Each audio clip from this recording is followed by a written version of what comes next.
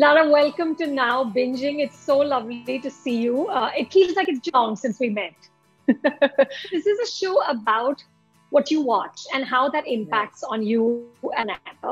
And I want to start by asking, do you have, in fact, a lot of time to spend in front of a screen? Because I feel like you have such a hectic professional life. In a way, as an actor, I really can't complain because for the amount of consumption that's happening in this country right now, you can't actually make content fast enough, for the rate at which people are consuming it. So every single actor right now, whether they were sitting at home for the last 3 years and out of work, everybody is working right now. So there's a lot of amazing stuff happening. And as a woman as well in the industry, as a producer, as an actor, I mean, I'm honestly having the best time of my life in my career. I think a far better time that I've had even in the last decade, I would say. That's amazing. Okay, tell me, what's a series that you must watch with the husband? I was in Rajasthan shooting a wonderful web series through September and October last year. And I got hooked onto watching Schitt's Creek. It was simple, it was easy, it was 20-minute little capsules episodes. A lot of the times I woke up and I had my iPad still running and I was passed out beside it. But I ended up watching the entire, I think, 5 seasons of Schitt's Creek. And Mahesh and my daughter were in the UK at that time because I was filming Bell Bottom. It's a long story. I was filming Bell Bottom. They had traveled with me. They decided to stay on since I was going to be in Rajasthan for 2 months. So he didn't watch it. But then when we met each other again at the end of October, I had to re-watch the entire lot of Schitt's Creek with him. Lara, I was just thinking, you've had such a full career. You've been in the business now for almost 20 years. And of course, starting out as a beauty pageant winner, then actor, then producer. Last year, making your debut on a streaming platform. Tell me, what keeps you really motivated? What keeps you engaged with the business? I think that was one of the key reasons why I actually did a whole lot of more sort of comic genre films through my career, because I felt that gave me the opportunity to break away from that entire glamour, kind of roles that you were slotted into incessantly. Because people couldn't seem to get beyond the thing that, that you were an ex-beauty queen or an ex-Miss Universe and things like that.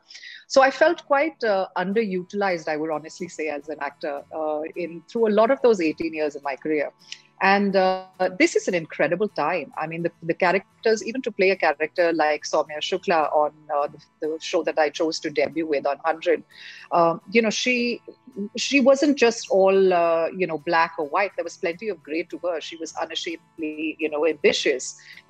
I love also that your production company is called Bhigi Basanti Entertainment because you're a big Sholay fan, which I am too. I tell you, there's never been a better film made yet.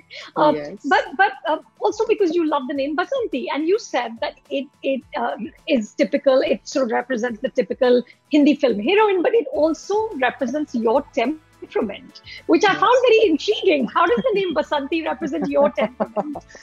Well, I think, Basanti was always a little impetuous. She was a little fiery, Basanti didn't take nonsense from anybody. She kind of put people in their place.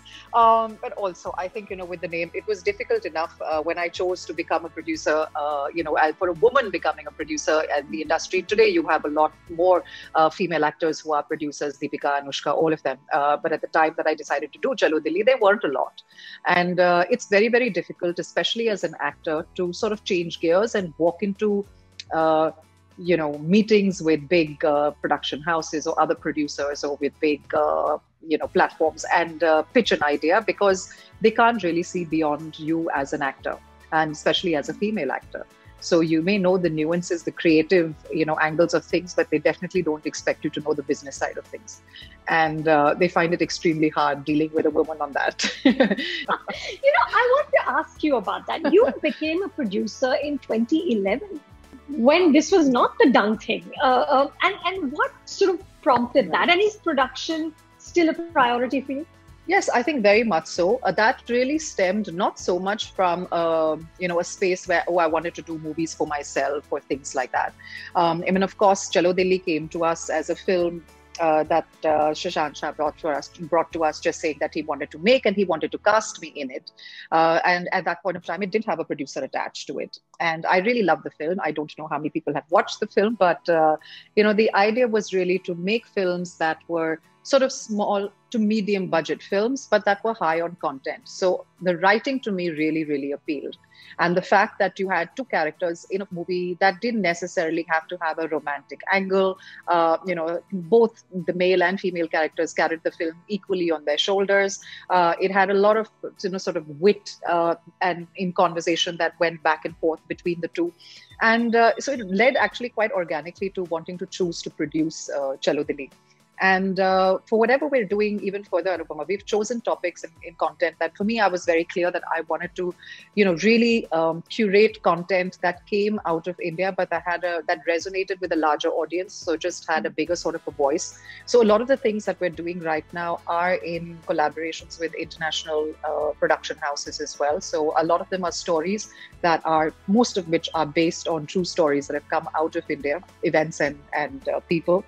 And they've just taken on, a life of their own, where obviously international studios also feel that there are stories that just translate across, regions and people and languages and all of that. And it's very exciting for us. So we've got 2 or 3 quite big projects lined up that we've been working on for a while. And nice. So production is as much. I'm not acting in them. I'm not purely as producer. I've learned my lesson. And tell me, you said somewhere in an interview somewhere that it's so liberating to be in your 40s. You really don't have to give a damn. Tell me, what do you want to use this freedom for, Lara? What are the things you really want to do? So I've already started having quite a lot of fun with it. I did a film recently that Akshay asked me to be part of, a film called Bell Bottom. That for all intents and purposes is a very big budget, completely commercial sort of a film. But I'm playing a character in it that for me is on screen an iconic character to play, and it doesn't, I think today for me, it doesn't really come down to, what the length of the role is in a project, or, whether it's, I definitely don't have to worry about how many songs there are in it, because I've put all of that far behind me. What a relief! And so I think I'm just at the liberty where today I'm not playing to the audience anymore, to be really honest. And I think that's the wonder of today, that everybody has an even playing field, that you're given the opportunity really to make content. And if the content is good, then you have these incredible breakout projects that really come through. And today an audience really decides whether it doesn't matter how much money you put behind something, but they really choose and decide what it is that they like or they don't. That must be so wonderful. And tell me, are there any movies, Lara, that have really shaped you as an actor? Is there anything that you go back to and watch again and again? So it's, these are those questions where I have to think really hard and remember those things. And they're like very philosophical questions. So more than that, I would just say, for me, for example, watching a film recently on screen like Ludo, so refreshing, and fantastic to have the opportunity of, watching something like this with, again, an ensemble cast, but what brilliant characters, and you see a lot, unfortunately, you see it only in the West, where you see some really big actors come in to do films where they're only playing, they're possibly there just for one scene or something like that. Yeah. And you've seen everybody kind of do it. And we always wonder, who is the director of this film? How did he have so much clout to get these guys in? But it's not about that. It's about actors being so confident and comfortable in their own space that they just come in and do this incredible work on the screen and leave. So watching Ludo for me, just, I think Pankaj Tripathi is just, he's amazing. And, watching Rajkumar Rao, Abhishek Bachchan, all of them hold their own, even Sanya Malhotra. just really great, fantastic characters. And then, of course, all credit to Anurag for holding these things together. So when you watch stuff like this, that's what really drives you today as an actor. You say, I want to do stuff like this. It's not about headlining a show or headlining a film or being, any of that stuff. And this is the things that kind of get the juices flowing. These are the things today that really drive you. Nice. Okay, Lara, it's time for our bucket round. So I don't know what I'm actually going to ask you. These are just randomly put in here. And the first one is, what is a show or film that you would recommend to our viewers? Something that you really love. First of all, they are the usual usual, suspects that a lot of people have watched and enjoy. The Queen's Gambit, which I love the story about the fact that it took 30 years to make the show. Nobody wanted to watch a story on chess. The Crown was great. Fauda, if you like, action and thriller and all of it. Let me see. What have I watched? Oh, so what I would really recommend is not so much a show as it is a film. Watched a lovely little film with my daughter called Soul. So I don't know if people have watched it yet. Oh, it's fabulous. Fantastic. Yeah. And I love, animation as it is, done so beautifully, and actually resulted in some very deep, in-depth conversations with my 9-year-old. So a little bit of food for thought. Great to watch with your kids. Highly recommend. Yes, absolutely. Okay, what's one of your films that you recommend that people should watch? Chalo Dilli. Okay, Lara, what's a test movie for you? A film that can make or break a friendship. So if there's somebody who doesn't like this film, you're like, okay, I can't be friends with you. So I actually subjected my current now husband, then suitor, to watch this Chinese film with me called The Hero. I don't know if everyone's watched it, but it's this masterpiece film. What did he say at the end of it? He turned to you and said what? He said, yeah, that water sequence was very nice.